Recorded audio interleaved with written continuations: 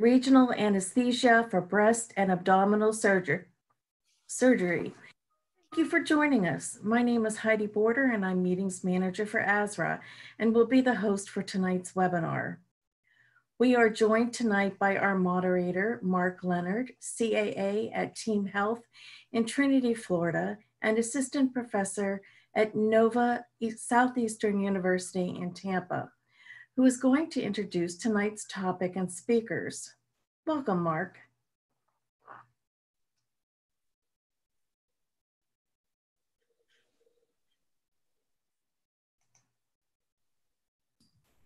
Good evening, everybody.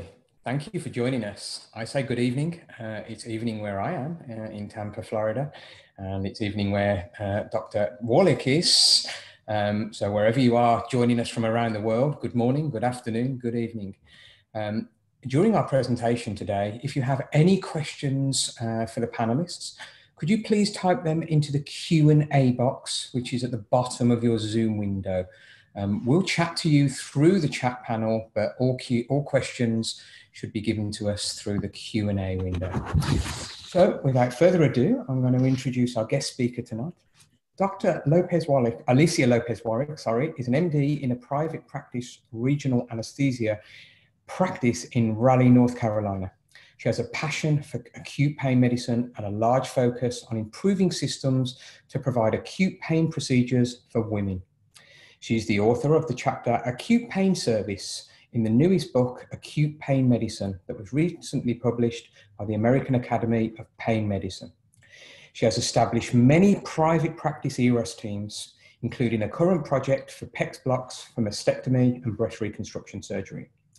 She loves all things social media, as I've found recently, and she's a great member of the ASRA Special Interest Group for Social Media. She believes in the power of social media for physicians and teaches other physicians how to hone in and use this power, especially on Instagram. You can find her on all platforms at AliFitMD, which will be on your screen once she starts. And you can reach out to either of us via social media. Our social media links will be posted at the end of the presentation. So without further ado, I'm going to hand over to Dr. Warlick for today's presentation. Thanks so much, Mark. I am so glad to be here, everybody. I know you're spending time here out of your busy night, or maybe you're at work. I have some friends on here that are on call that are watching this in our call rooms. The fellows that are all being forced to watch this by their attendings. I hope you get something out of it. And thank you for ASRA for giving me this opportunity. I'm also on the special interest group, the social media committee on ASRA, and it's been amazing. I recommend you check out all the special interest groups. It's really helped me make more friends and kind of see how the ASRA platform works. And thank you for PAJUNK for giving me the opportunity to spread the good word about acute pain medicine and how to help everybody that's listening, anesthesiologists, staff, to help women with acute pain. And I'll tell you the reasons why. I think we can get started. Shall I get started, Mark? Yes, please. Okay, let me share my screen here. Okay, I'm gonna get that laser. There we are. Okay, and I think everybody can see this. Okay, there is my, I think you can see my Twitter handle here. I am AliFitMD on all platforms, so you can even tweet at us. We can be interacting later on after the webinar through the social media worlds. I love it. So tonight's talk is on focusing on your female patients. Regional anesthesia for breast and abdominal surgery. So I'm going to be focusing on the procedures that I use for breast surgeries. In particular, I'm going to be talking a lot about modified radical mastectomy, or MRM as it's sometimes abbreviated in the literature. And then for abdominal surgery, I'm going to focus on C-section. However, I'll mention a few things about hysterectomy as well, but you can extrapolate the nerve blocks and sort of the anatomy for hysterectomies as well. All right, so my outline is going to be, I'll be kind of sort of giving you a case for why we should be concerned with acute pain in female surgical patients. If you don't already have a reason for offering regional anesthesia, or you don't have a plan in place, I'm going to give you some food for thought. And then I'm going to take you through 2 separate sections of this talk by giving you instructions on how I do a PEX 1 and 2 block, what positions I place the patient in, some of the images I find very helpful, and the images I want you to find as well, and how I do it exactly. It may not be how you do it or you've been taught to, but I want you to open your mind to new ideas and maybe new ways to do things. The second part of the talk, I'm going to talk about TAP and QL blocks for C-section and give you some secrets and tips on how I do those as well. And remember that this is all in the context of, I work in a very high volume, very fast moving private practice world. So, and I have been in academics before, and I know those 2 worlds are different, but I am willing to take questions about either of those worlds because I know they function on 2 different levels, and sometimes those affect how you deliver regional anesthesia and where you deliver it. So I'll be commenting on that as well. So let me just paint you a picture of why we should maybe be concerned about acute pain, surgical pain in breast surgery first. So we all know that acute pain, especially in mastectomy, in the recovery room, is a problem, can be a problem, especially without regional anesthesia on board. These acute pain problems can turn into chronic pain syndromes. The syndrome that is talked about in the literature is the post-mastectomy pain syndrome. So we want to avoid that, right? Because we know that chronic pain syndromes place a burden on not only the patient, of course, suffering, but their families, the system, the economic system. We know that chronic pain syndromes, we don't want to be dealing with those. And I want you to sort of consider that if there's any way we can prevent that path down the chronic pain road, that we should. There was a quote in one of the papers that I read that really stood out to me that said, acute postoperative pain is a consistent modifiable risk factor for post-mastectomy pain syndrome. That really stood out to me because I'll tell you something personal. My med school roommate has recurrent breast cancer. And I know that, you know, she's talking to me about maybe things she could have done with her first surgery to prevent the recurrence. And I know that if it were her and I was treating her, I would want her to have regional anesthesia. So this was sort of surprising to me when I was looking at the literature that about 20 to 30% of the patients having breast surgery will experience chronic pain. This study down here by Spivey from 2018 talks about those risk factors. I think that's a pretty high percentage. And I was pretty surprised, and I hadn't really thought about it in a while about that percentage. And, you know, why do these acute pain patients turn eventually into chronic patients or patients that do have persistent pain after mastectomy? Let me show you another study. This study by Habib in 2018 also looked at risk factors for turning that severe acute pain into persistent pain. And these 2 studies together, I'm going to give you a little tip here. So when you're thinking about whether, should I block this patient? Should I offer regional anesthesia to this patient? Or should I have a conversation with my surgeon? Sometimes it's an intimidating conversation, or they are a surgeon that does not want regional. Whatever the fact may be, I think that we all sort of, when we look at a patient scheduled for mastectomy with reconstruction or axillary node dissection, we think, can I provide this acute pain block? Does this surgeon welcome this block? And these are the patients that I want you to, if you're having trouble kind of making the leap into like, yes, let's block this patient, I want you to look out for these specific patients because both of these studies pointed to that these patients have a much higher risk of chronic pain. So the patient that is posted for an axillary node dissection, right? Or a patient that's young and obese and baseline anxiety or baseline catastrophizing. Okay, those patients are the ones that especially need acute pain management during mastectomy, because those are the ones, according to the literature, these studies, that later on they are the ones that those 20 to 30% have chronic pain or problems with pain after breast surgery. So the conclusions to this Habib paper stated that they listed a lot of risk factors, including increased duration of surgery. That is another that is another like red flag to you if the surgeon is going to take an extra long time in surgery, that there may be a higher risk of the acute pain turning into chronic pain. But I underlined in red that one of the risk factors is the severity of acute pain, right? So if we can maybe look at that and think about the ways we can decrease the severity of acute pain in mastectomy, I think that may lead us to the answer. Let's now talk about acute pain in C-section. All right, so these are the things that I've heard from some of my colleagues, even surgeons, saying that patients after C-section don't need a block, or maybe they're not in that much pain, or they don't need it. I want you to have a response to that, that statement, because let's remember that C-section is the most common surgical procedure in the United States. We do 1.3 million C-sections a year, and those of us that do OB anesthesia overnight, we know that this is true. On some nights, we feel like we're doing C-sections all night, and on some nights, it is true. Pain after C-section will increase postpartum depression. Pain after C-section decreases the ambulation times in these women.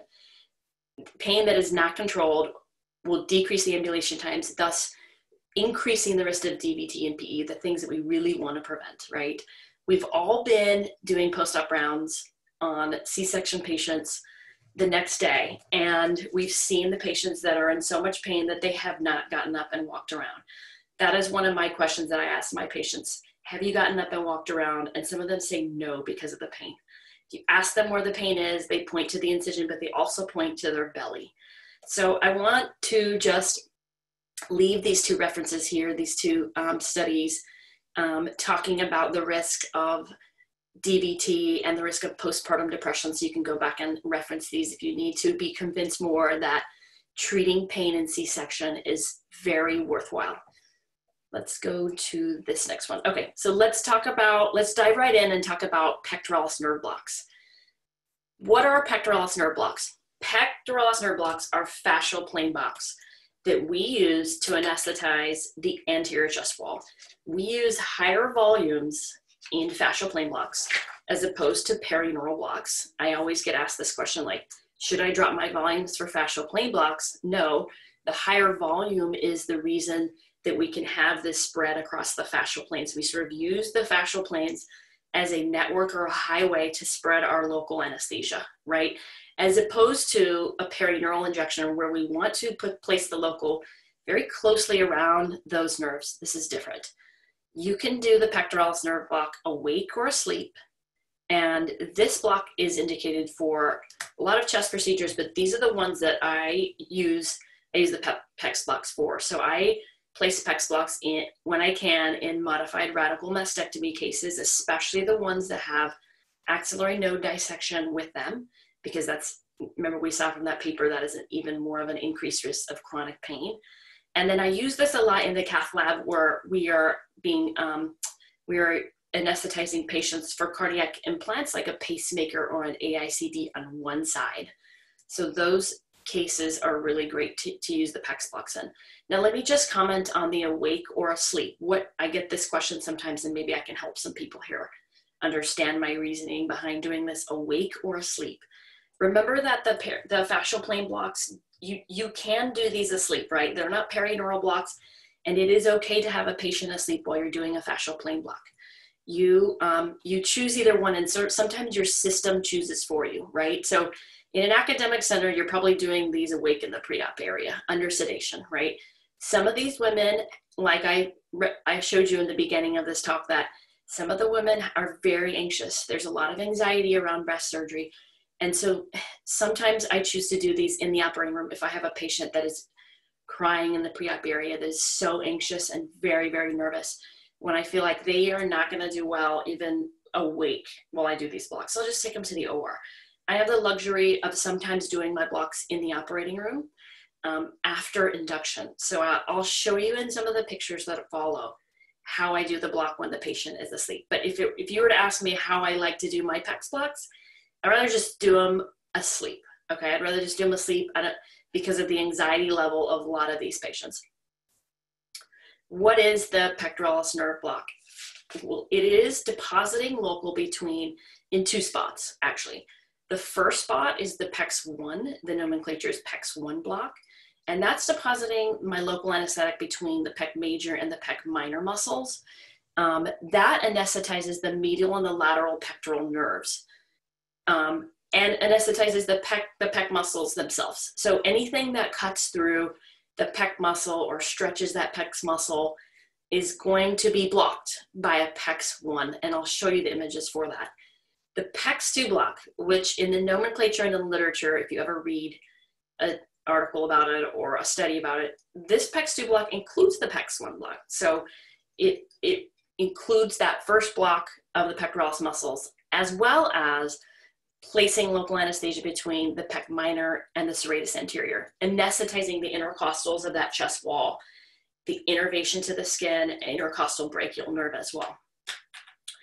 There is probably going to be questions about the serratus nerve block. That is just a more distal and caudal nerve block of the serratus anterior muscles. I won't be really discussing that because we discussed that a few weeks ago in the other talk, but I can still take questions on that. But I'm going to be talking about the PEX1 and the PEX2 block. Let me just throw this out there that these blocks are really good at treating that sort of stretchy pain that women report after mastectomy with reconstruction. Because with the not just the patients that have mastectomy, okay, they do have incisions and these blocks treat that. But when they place the implants, and there is the pain associated with that, the stretching and pulling pain with the implant and the expander. They might place an expander or they might place an implant right after mastectomy, same surgery.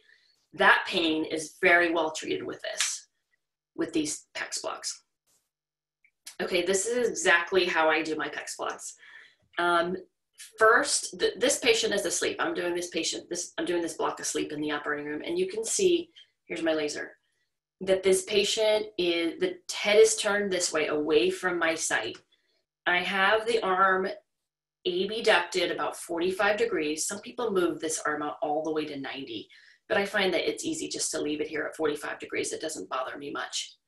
I have a parasagittal view. Okay, so this is the medial line. I have a paramedian sagittal view. Okay, this view is a sagittal view, meaning that it kind of cuts through the body from the front to the back.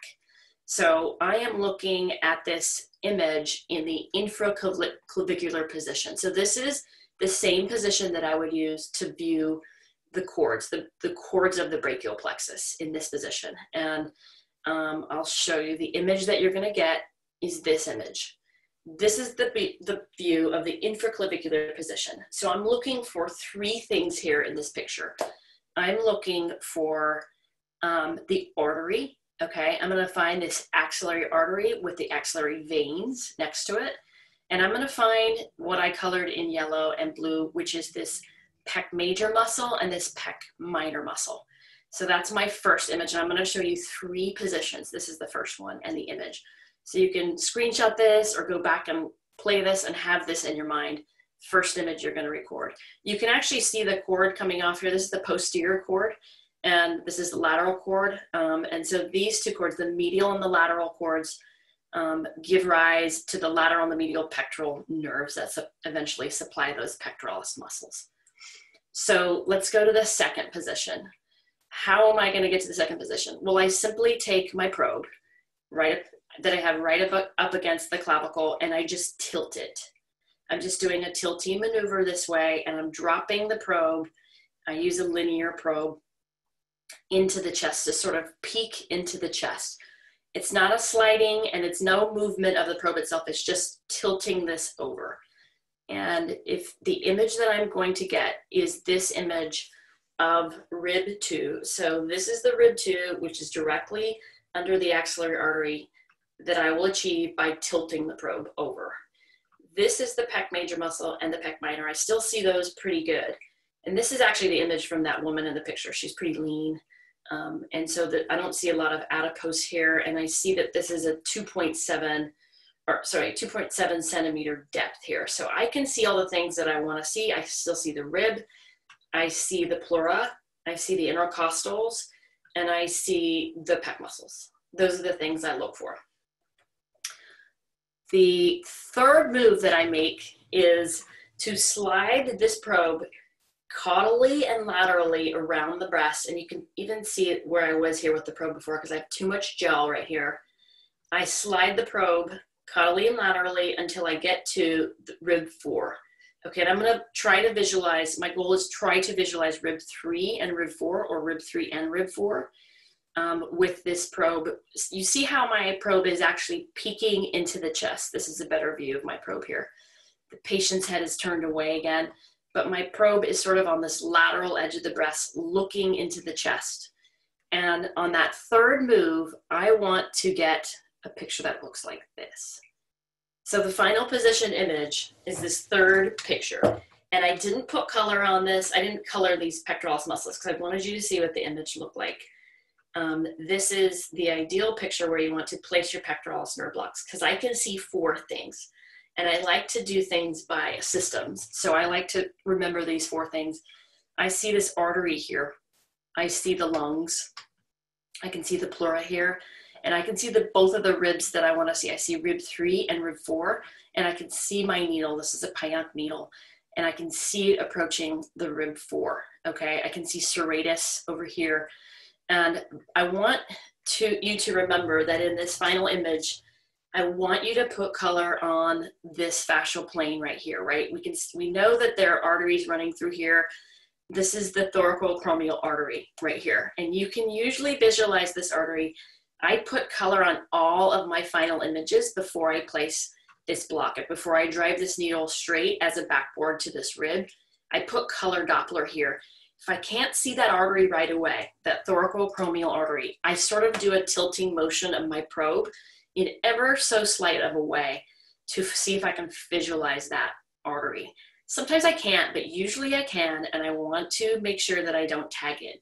Because remember that the 2 things you don't want to have happen in the pectoralis nerve blocks that would crush you and would be very terrible for the patient are hematoma and pneumothorax. So I don't want to tag this artery and cause a hematoma. The surgeon will be upset. I may never be able to block anybody again. And I don't want to cause a pneumothorax. That would be terrible for everybody. Okay, so I can see the lung and I can see the artery. Want to avoid those 2. So I go ahead and drive my needle through. I approach the rib, and I'm going to place the PEX 2 muscle first. This is the fascial plane here where the PEX 2 block is placed. Okay, this is the PEX 2 location between the serratus and the pectoralis minor muscle. And then I draw back the needle and I place the PEX 1 block here between the PEC major and the PEC minor. So those are just pointing to the fascial planes that I'm going to place the local in eventually. This is a 1-shot block, okay? Even though there's 2 blocks in this 1 block, PEX 2, this is a 1 shot, okay? I'm not going to reapproach the same rib over and over, right? The more times you move the needle towards something dangerous like the lungs or that artery, the more risk you have of puncturing the artery or the lungs or not seeing your needle again. So that's the third and final position of PECs, the pectoralis nerve blocks 1 and 2. And here I am with the ultrasound probe, and I'm going true in plane approach on this right side first. I do the right side first because I just do things the same way every time, and I'm right-handed, so I'm using my right hand to block, and I use my left hand to hold the probe. Let me just make sure I've talked about everything here. Okay, so what do I get this question a lot. What do I place in this unilateral block?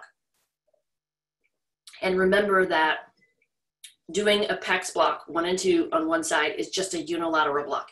It's not going to be bilateral. So in order to have anesthesia or pectoralis block of the full chest, you have to do both sides. So on one side, a unilateral block of PEX 1 and 2, I would use 30 cc's of local anesthetic. I would put 20 cc's at PEX 2 location, and I would put 10 cc's at PEX 1 location. And I wrote it like that because remember I said that I place PEX 2 first, and then I withdraw the needle and I place PEX 1. And what would this look like? Well, remember that we all have to be cognizant of local anesthetic systemic toxicity, right? So we have to know our patient's weight. We have to know calculate how much local they're able to have without reaching that toxic dose. And so here are a few combinations. Of course, you're gonna have to do the math on the patients that you have, but I often use this mixture of liposomal bupivacaine with bupivacaine HCl combination at 0.25%. Sometimes I use bupi of these concentrations depending on the patient, and then sometimes I use ropi. This can all vary depending on what you have available at your hospital or what really you have in your block cart or the patient or the surgeon. And so just discuss it with your surgeons. Talk to them about what your plan is. And I know there's a lot of resistance sometimes in the surgical world to either, be letting us do this block or maybe not understanding what we're doing and the surgeon wanting to inject either, the local themselves or really maybe not trusting the block. I recommend that you get your confidence up by first starting with placing blocks asleep in patients, okay? Because I find that when people first start with patients that are awake, it's sort of unnerving to have a patient that is very anxious and you are trying to block them and it's sort of not ideal conditions. So if you get a chance to start up your block service or your ERAS protocols and you're training people to place these blocks, I can recommend starting asleep in the operating room if you can possibly do that, because you get just more time to look at the structures and you don't have to worry about the patient that is anxious. Okay. So this is me depositing local anesthetic at the PEX 2 location. Here's the needle. It's not that great of a picture, but I did like it. The local is pouring over the edge. This is rib 4. I'm over rib 4 here. You do see this bubble of local anesthetic here in this PEX 2 location, as well as local pouring over here. So now I have a good spread of the local. Here's that artery, and this is the final depositing local at the final location. So this is PEX 1 location. I'm splitting that plane there. Here's the needle, and here's the PEX 2 location with the rib underneath. So I hope those images help you kind of understand how we're getting to those planes, the best way to get to those planes, what kind of patients you're going to do this awake or asleep, your volumes that you're going to use, and then if you don't remember anything, remember that you want to Doppler that fascial plane to find that artery in there that you don't want to tag, and then really have a depth of the ultrasound where you can see those lungs. Some people, I find that when I help people do blocks, they sort of cut off their image like this. This is what not to do, okay? You have your rib here and you can't really see the lungs. So if you were to lose your image of your needle, you may not see it go into the lung. So I like to make the depth enough so that I can see the pleura and I can see the intercostal muscles and I can see just a little bit beyond that, like maybe 1 centimeter. So that's the image that I like to use. Okay, let's talk about TAP and QL now. I hope I haven't gone over time. I don't think I have. Yeah, I think I'm still good. So TAP and QL, what does that look like and why should we be doing this? And what are they? TAP and QL blocks are, again, fascial plane blocks used for the anesthesia of the anterior abdomen. So these are also blocks that are using higher volume of local anesthesia for unilateral coverage, all right? You can do these blocks just like the PEX blocks. You can do them awake or asleep. So there are really 3 locations to do these blocks in. You can do them in the pre-op area, the operating room, and you can do them in PACU. So some people ask me, like, where should I do these blocks? How should I talk to patients about these blocks? These blocks, so if you get the go-ahead and your surgeon's on board with this, I like to do these blocks intra-op. That's my favorite place to do these. If you do these blocks preoperatively, you will probably need to sedate the patient. Patients can tolerate these QL blocks either laterally. This person is doing a QL3 block or a transmuscular QL block, and I'll go over the nomenclature here in a couple slides. And then this person is doing a TAP block here laterally, and this patient's awake. But you probably will need some sedation when you go through the skin here. Sometimes patients flinch. So I always like using sedation in the pre-op area. The advantages to doing the blocks in the pre-op area are that you avoid the perception or the perception of delay in the operating room. So sometimes, as you guys probably experience too, and tell me in the chat if this happens to you, that when you decide to do a block in the operating room, something goes wrong or there's a delay, and then you're getting your ultrasound set up, and then the surgeon is sort of frustrated or tapping their foot because there's a perception of like you delaying the case. And I just, I think that that's unnerving, and sometimes I don't like to deal with that. So I do it in the pre-op area if I can. I like doing them in the pre-op area. I can talk to the nurses, I can do the timeout, I can do it slow, methodic, like I like. When you do it asleep in the OR, you're still gonna do a timeout, and you have an asleep patient. So you don't have a patient moving, and you don't have to sedate the patient, they're already under anesthesia, right? If you wait until the PACU to block a patient, and sometimes this happens when you have a surgery that starts laparoscopic and maybe goes open unexpectedly, or maybe you know that it's gonna go open, and you're left with a patient with a big incision and then pain in the PACU. I recommend that if that was, so I talk to all my patients about regional anesthesia if they're posted for laparoscopic techniques. And the reason I do that is because I was finding that the surgeries that were converting from laparoscopic to open that needed fascial plane blocks, I had to go and stop everything and go consent the next of kin. And so I didn't want to waste time. I wanted the patient to know that if they opened and had a bigger incision than they anticipated, that I would take care of them or the surgeon would take care of them. So I say something like, Mr. Jones, if, on this consent, it says that they're going to stay laparoscopic or go laparoscopic, but if they happen to need to make a bigger incision, I'll go ahead and put local numbing medicine in that field, or the surgeon will. Is that okay? And of course, most of them say, yes, that's okay. So that is my consent for laparoscopic patients, that I have the option to do that block while the patient's still asleep, right? It gives me the advantage of just blocking the patient right before I wake them up. So if the surgeon makes a bigger incision than expected in the operating room, my technique is to just not extubate the patient. I'll just zoom in real quick, get the ultrasound, place the blocks before those big bandages go over and before you have an abdominal binder that you're annoyed with in recovery.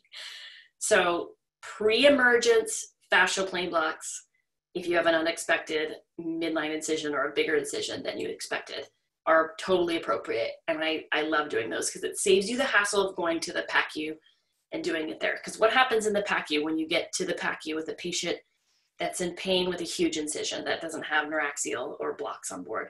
You have a very uncomfortable patient that's either crying, they could be screaming in pain, I've seen that, and they're moving around a lot, right? They're breathing, their diaphragm's moving, their belly's moving. So it's pretty hard target, as well as just the logistics of it are not ideal.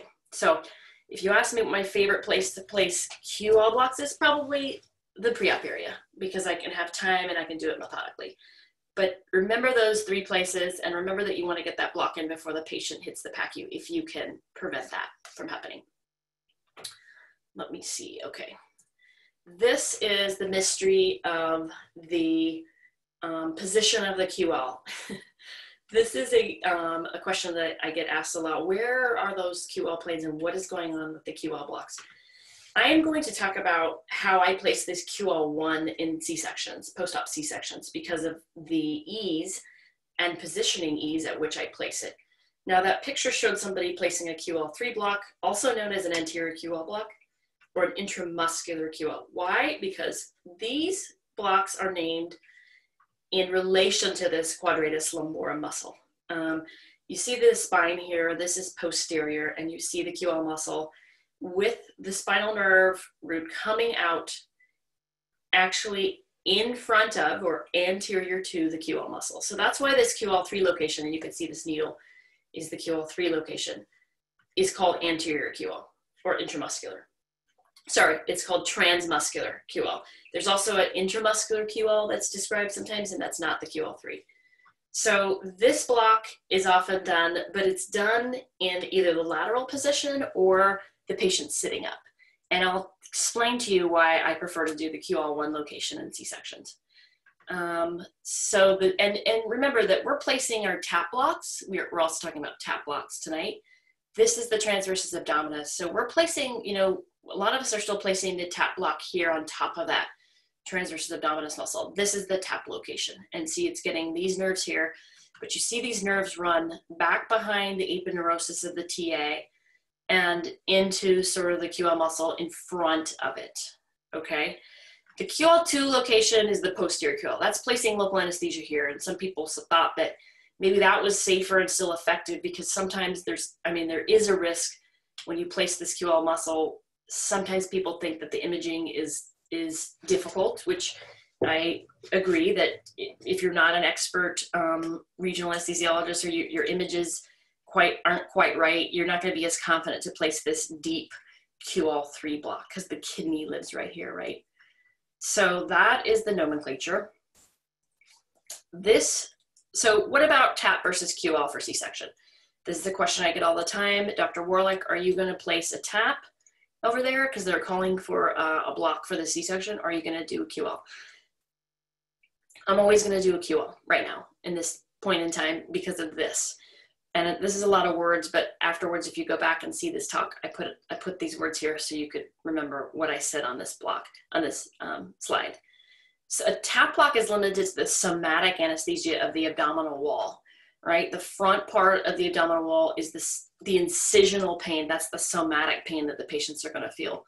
This is highly dependent on the fascial spread amongst these planes. So if you were to place a TAP subcostal block here, so 2 TAP subcostal blocks will give you an analgesic pattern like this on the anterior abdominal wall. This is a fan and steel incision. So that's the incision that we're going to have after C-section. So we can see that the TAP subcostal blocks, 2 of them bilateral, will not cover a fan and steel incision, but they might cover like a midline incision on the top. If you had incisions here on the top, they would cover that, like a subcostal incision would be covered as well. And you also see, and that's T6 to T10 here. If you do a lateral TAP block bilaterally, which is going to cover T10 and to T12, you are going to cover that fan and steel incision, that incisional pain for those women that have had a C-section.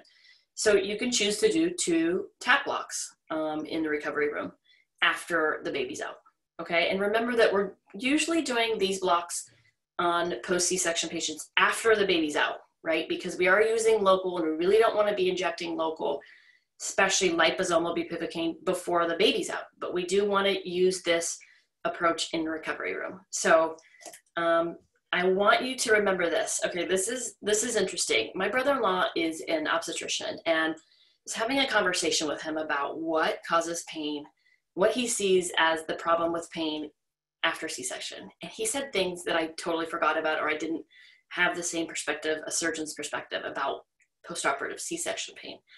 We know that C-section pain is not only just incisional, right? It's not just this fan and steel incision that's causing the pain, but it's the visceral pain that is part of a huge problem that women have after C-section. So the uterus, and this is what my brother-in-law told me, he's like, you know, we exteriorize the uterus, and you all see that when they take the uterus out and they put the laps inside the uterus and you have a full spinal on, but you still see the mom cringe.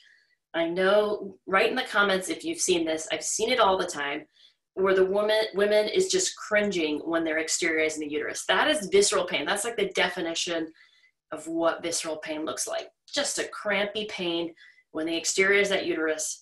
They also, my brother-in-law reminded me that sometimes they put those B-Lynch sutures around the uterus when they have uterotomy. That is a source of visceral pain as well. And then I forgot about this. The oxytocin infusion will keep running often, 4 to 8 hours after the C-section is done. That is also a source of crampiness, right? Because oxytocin is squeezing that uterus, trying to clamp it down. And so sometimes they're running those oxytocin infusions high. My brother-in-law said that, now it is sort of standard. I don't know the ACOG standards, but now it is pretty standard to run like a 4-hour, 8-hour oxytocin infusion. So we have to remember, and I tell you all this because I want you to remember that you're not, when you hear comments like, that pain's not bad, I'll put some numbing medicine there at the incision. That's not all we're talking about, right? We're not just talking about that fan and steel incision. And I want you to remember that when you're talking to surgeons about the reasons that you should, or maybe should be offering these blocks to C-section patients. So why do I love the QL1 and why do I always choose to do that? Well, the QL can cover not only somatic, but this visceral pain that we talked about, the reasons you have visceral pain. It can cover both of those, right? And so I like the QL, not only because it's kind of easy. I'm not doing 4 blocks. I'm just doing 2 blocks. So I'm placing QL1 blocks bilaterally, and I'm getting an anesthetic pattern on the anterior abdominal wall that looks like this. So I'm covering the fan and steel. I'm covering this region, but I'm also covering some of that somatic pain to treat the visceral pain, to treat those things that the women are feeling. Because when you go to round on them the next day, some of them don't point to the incision when they say my pain is here, right? Even today I went to do post-op rounds in OB, and I said, where's your pain? And she pointed to her belly, like right around T10, and she was like, it's crampy, right? That is the pain that we want to be covering. And I believe, and I will prove to you or try to convince you that the QL1 is what we want to be doing. Okay, so let's talk about a couple of studies. This study by Blanco in 2018 looked at the QL block versus the TAP block for postoperative pain and C-section. And that study concluded that the QL block was more effective in reducing morphine consumption, and that effect was observed up to 48 hours postoperatively. So there you have it. That is the study. Sort of changed my mind, and also my anecdotal experience, the experience I was having blocking these women also told me that, hey, this pain just isn't about that incision, right?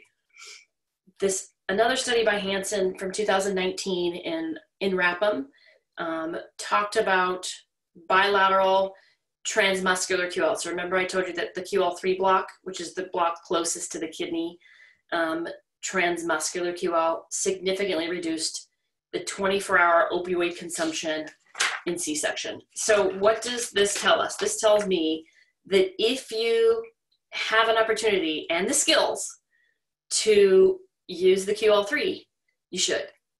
The reason that I choose to do the QL1, and I think that's next, I'll tell you that I use the QL1 for postoperative C-section purely because of logistics, okay? In the busy private practice that I'm in, oftentimes you're not only dealing with OB, but you have other operating rooms to deal with, and sometimes those OB wards are remote, right? They're sometimes far away from your operating room. So for time's sake and for positioning sake and for the sake of staff involved, I think it is prudent to not turn the patients after C-section or sit them up. There's a lot of chaos going on in the recovery rooms in obstetrics. So I'll show you what I do and how I do it. So I'm not going to talk about the QL3. I'm going to talk about what I do after people get out of C-section. So this is the QL1 block, and this paper was just showing the ultrasound guided QL block. You can see here that they have a tap view image here, the external oblique, internal oblique, and the TA. And you can see the aponeurosis of the TA coming out here. We would normally place a tap block right here. You can see along this fascial plane, and you can see that they're pointing to this QL muscle here, and they're depositing this local lateral to the QL. Remember that I told you that the QL1 is also called the lateral QL because it's just placing local anesthesia just lateral to this Quadratus Lumborum muscle. So that's what this picture is about. How do I do that? After the patient comes out after C-section, I take them, or they're wheeled to the recovery room, and I have an ultrasound like this or like a smaller one, and I come in here on this right side. They're supine, and the great part about it, remember, is that they'll probably still have a spinal in place. So use the spinal to your advantage. Hopefully your surgeons are fast enough to not have the spinal wear off before you get to vacuum. That is true sometimes. But usually the patients will have a spinal on board, so you don't have to worry about numbing up the site, and they can't even feel you. They just know you're going to do the block because you already consented them, and the nurses know you're coming. So there's a bunch of chaos here. Usually there's a baby, and then there's like pediatricians all over, and you just like a ninja, you come in and you start your blocks while the spinal's still in place, and it's amazing. So that's how I do it. And after I place the right side, I just hop on over here and I push this ultrasound back against the wall. I don't move it around. It's too much time, too much effort. I want to do things fast and safe. So I just push this against the wall, and I come in here on the left side and I block the QL1 location here. So I'd like you to take a few of the notes about the considerations, or I have them here. So this is a patient I did recently. We brought her out to recovery room, and this is the setup I used for her in the recovery room in OB. She placed, like I said, place the block before the spinal is resolved. That'll help you a lot. No one will even know you're there. The patient is not bothered at all by it. Remember that the imaging sometimes in this picture in post C-section, it can be a little bit full of air. So, you know, as they dissect the uterus out and take things in and out of the abdominal cavity, you can entrap air. So sometimes in the lateral pictures, you will have some hyperechoic imaging, not very often, but just know that that could happen. I keep the patient supine and I place the QL1. I have placed QL3s before, but if it's my regular day routine stuff, I'm gonna place that QL1 because it's fast and it's effective, and I can place it before anyone even really knows I'm there. What do I use? Once again, just like the PEX blocks, I use 30 cc's of local on each side for high volumes. Remember, we want to use higher volumes in order to get that spread on the fascial planes, like a highway on these fascial planes. You can either use my drugs of choice, liposomal bupivacaine with a bupivacaine mix, because I have a fast onset, right? Especially in recovery, I want this fast onset followed by this length on the block. Or you can just use your ropivacaine in different concentrations, or your bupivacaine even by itself. So that's the volume that I advise you to start placing. Here's some more considerations. If you have a patient that has had a general anesthetic, either unexpectedly, so we all know that sometimes the baby's not doing well and we rush to the operating room, we don't have time for the spinal. So we're off to sleep with general anesthesia, but we didn't put any neuraxial opioids in, and we don't have any local at the incision, and so the patient literally wakes up screaming in pain. And I know you've seen this before. We block those patients, right? We block those patients, and we take all the stuff to the recovery room, and they're often squirmy and they're crying usually. So what I do is I ask the nurses not to start pushing fentanyl or, you know, morphine or Dilaudid right away. I ask them to take just a few minutes to let me place the block. And I find that if I have like a faster acting local with that long local on the back end, I can usually have the patients comfortable within like 15 to 20 minutes. So I'll place the blocks. I'll say, hold on, don't give opioids, just wait till this block kicks in. And I've seen remarkable results with this technique, especially with those patients that didn't get a chance to have a spinal. The difference is, it's a noticeable, remarkable difference. And remember, from my brother-in-law's advice, the patient may remain on oxytocin for 4 to 8 hours after C-section. So it's another source of visceral pain that we can treat. And 3-minute warning, please, Dr. Warlick. What's that? 3-minute warning, please. Okay. I only have 2 more images, I think. This is an image that I found on a post C-section patient of a TA. You could see the needle approaching the aponeurosis here. And this is my final image here. This was that lady. And you can see that a lot of people ask me, like, I'm not going to be able to see that TA location. It's going to be too big and too hard. You can see that this transversus abdominis muscle, you can visualize this easy. The bowel's here, and this plane is the plane you want to reach. And that is the image that I obtained with the probe right here. Really posterior, almost up against this bed. And I place the needle up above and come in to this plane and sort of place that local all lateral to that QL muscle. So I think that that's it, you guys. I think that's it. Thank you for listening. Thank you so much for spending your time here, even on the replay. Thanks for coming back and listening to it. Everybody, you're doing amazing work. We've all had a hard time during this pandemic, and I know that you're going the extra mile to provide acute pain services to your patients. I know it's not easy. I know that it's complicated sometimes. Keep having those conversations with surgeons. Keep trying to educate them about why it's so important to treat acute pain for women in C-section and mastectomy. Educate yourself so you have more knowledge and more ammunition to provide the services that you know are amazing. And that is all. If you want to tweet us later, here's where we are. Here are Mark and I, our social media on Twitter, and then my email there if you guys want to get a hold of me. And that's all, I think. Dr. Warlick, thank you very much. There was a lot of information there to get in. You deserve that drink. So you did very, very well. So we've had some great questions coming in from our attendees today. So we'll work through some of these. So the first question that came in was regarding pneumothorax with PEX blocks. And what do you feel is the incidence of a pneumothorax with pectoralis blocks? I saw that question. I can't give you an exact number. I haven't looked at the literature just recently. I can tell you that I have never had a pneumothorax with one of these blocks, and I haven't had a partner have one. I don't know the incidence. Maybe somebody can tell me in the chat, but I do know that when I showed you that final image of the ribs and the needle and the artery, I don't ever move my needle severely or in a trajectory where I can't see that needle. And I find that with the needles I'm using, to avoid the pneumothorax or the hematoma, remember those two things that you don't want to have happen in PEX blocks, I find that if I go slow and I see my needle, I see the shaft, the tip, the whole needle, that I am meticulous about seeing the lung, and I can use that rib as a backboard, that I haven't had a problem with it. And I know that's not the answer to the question, but that's how I try to avoid it. And that was actually several people asked that question in their residency, for example. They were always taught to touch the rib and then come back off the rib.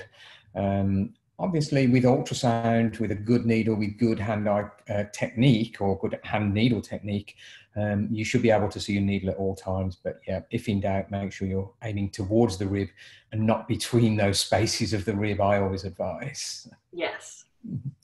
So another good question, and PEX 1 and PEX 2, and we went over the nomenclature of those blocks, and there's a lot of confusion with people saying I performed a PEX 1 and a PEX 2, so we already said you would always, if you did a PEX 2, be performing a PEX 1 alongside that. But is there an indication where you would only perform a PEX 1 block? There may be. So remember that the PEX 1 block is anesthetizing the pectoralis muscles, right? So if I had a procedure that was just moving those muscles around, so say it was like a port, or you were placing an AICD where I didn't need that PEX 2 block, right? I didn't need anesthesia of the axilla or a serratus block type block. I just needed anesthesia of those two pectoralis muscles, then a PEX 1 would be appropriate. But it's a rare occasion. So I kind of think of the two together. I think if I'm going to do a PEX 1 block, I'm going to go ahead and do the PEX 2 block usually. But yeah, there are indications where you would just be placing that PEX 1 block. And by the way, the PEX unilateral block functions amazingly well in AICD and pacemaker implants for the whole anesthetic. The whole anesthetic can be done just like that. Excellent. And another question again is, we're fortunate for breast surgery that we have quite a lot of blocks at our disposal, and we had several questions come in. Why not an ESP block? Why not a serratus anterior plane block? Why a PEX block? Why would you choose a PEX block? If it was a member of your family having breast surgery, what would you like to choose for them? Well, if it was a member, I always think, so we, as regionalists, we sort of always think like, what should we do for this patient? But what would I do for my mom or my friend's mom? And, when I think about this, I think of my med school roommate having recurrent cancer and what she would want, right? So I think that I would place a PEX blocks for mastectomy. There is enough literature. I think there's 3 or 4 studies that compare or discuss placing either PEX or ESP. And I'm not going to talk about paravertebrals, but in the literature, we hear a lot about ESP, and it's sort of this very cool new block. And a lot of people ask me, hey, are you going to place the PEX or the ESP for this mastectomy? I've done both. I did a series where I did all PEX a couple years ago, and then I tried to do ESPs. And even in my own experience, I found that the pectoralis blocks work better. And the literature also supports that, Mark. And they discuss that when you're placing the PEX 1 and 2, you are blocking those muscles, right? You're blocking the medial and the lateral pectoral nerves that innervate those actual muscles. And when you're using the PEX2 muscle, you're also blocking, you can go down to the serratus muscle, you're blocking, the long thoracic nerve, thoracodorsal nerves, the long thoracic nerves.